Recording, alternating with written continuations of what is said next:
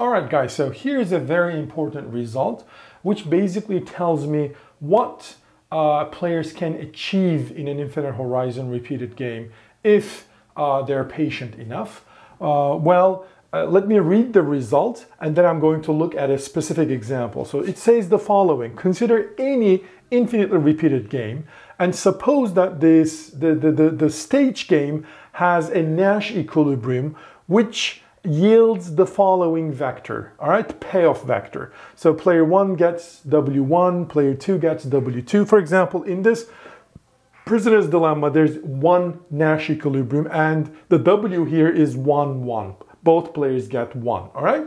So if there are many Nash equilibriums, so which payoff vector I should pick, doesn't matter, just pick one of them.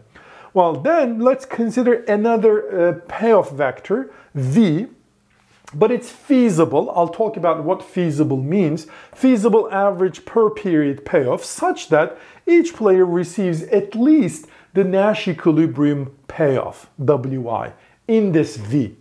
Well, then this vector V can be supported arbitrarily closely, maybe not exactly, but arbitrarily closely by a subgame perfect Nash equilibrium if delta is close enough to 1, meaning if players are patient enough, we can actually guarantee these players payoff, very close payoff to this payoff VI. All right? Well, here in this game, so this is a prisoner's dilemma game. I changed the payoff slightly. So the Nash equilibrium is 2-2, as you see, but you know it's not the most efficient payoff. Actually, the most efficient payoff, the strategy profile is DC and CD. I mean, CC is not even efficient either. The most efficient either. So here, what is the set of feasible payoffs? Well, remember in this stage game, players can get, so this is payoff of player 1, this is payoff of player 2. So the player 2 can get at most 6 payoff, in which case player is going to get 1, all right? And symmetrically, player 1 can get 6 payoff and player 2 gets 0. Player 1 and 2 get 1 and 1, and they can get 2 and 2, all right? So these 4 dots are basically the payoffs that can be achieved in this game. So what about the average payoff in this game? So the feasible average payoff is going to be any convex combination of those 4 vectors. Well, any convex combination of these 2 vectors is basically this triangle, starting from this 0, 6 and 6, 0 and 1, 1. All right, so 2, 2 is in this. So this triangle is basically the set of feasible. So let's write it. Set of feasible average payoffs. All right.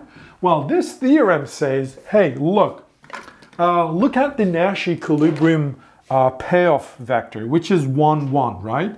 So therefore, consider all the vectors where players get more than 1, right? So this is basically the one line for player 1, for player 2, I'm sorry. Above this, player 2 gets higher than 1. And this is the one line for player 1, and meaning to the right of this, player 1 gets higher than payoff 1, and on the left side, player 1 gets lower than payoff 1. So therefore, all these points are not only feasible, but also gives both player 1 and 2 payoff more than 1. So this is where we pick V.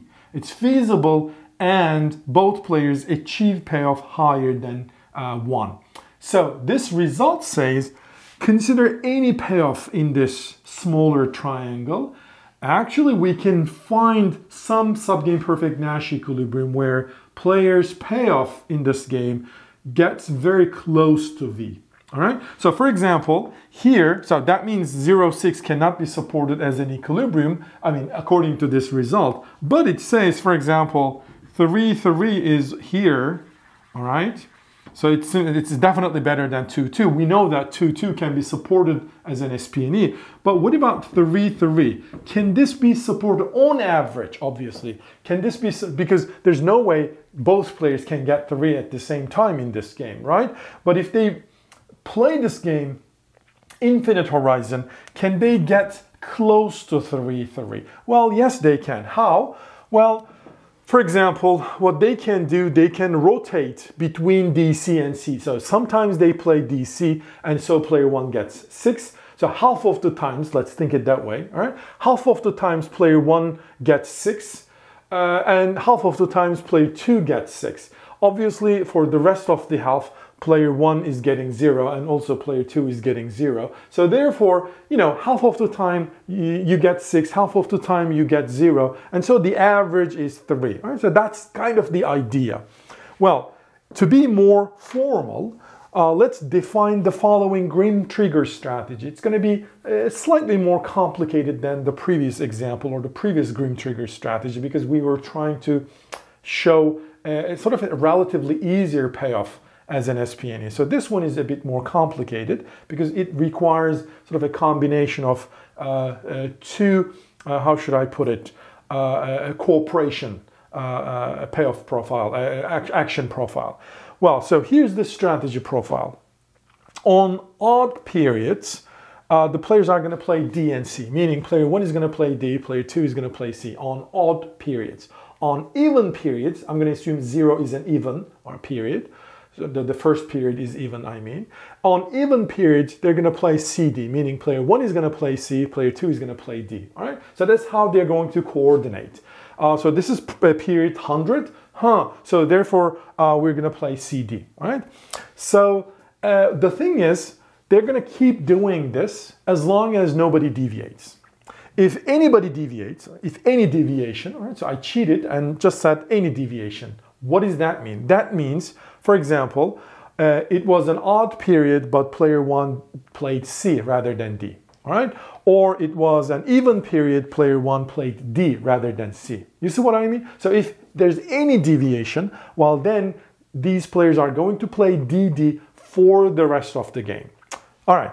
So here, there are not just one subgame I need to consider. There are, different subgames. So subgames that I should consider is basically the following. No deviation. All right. And it's no deviation and period T is odd.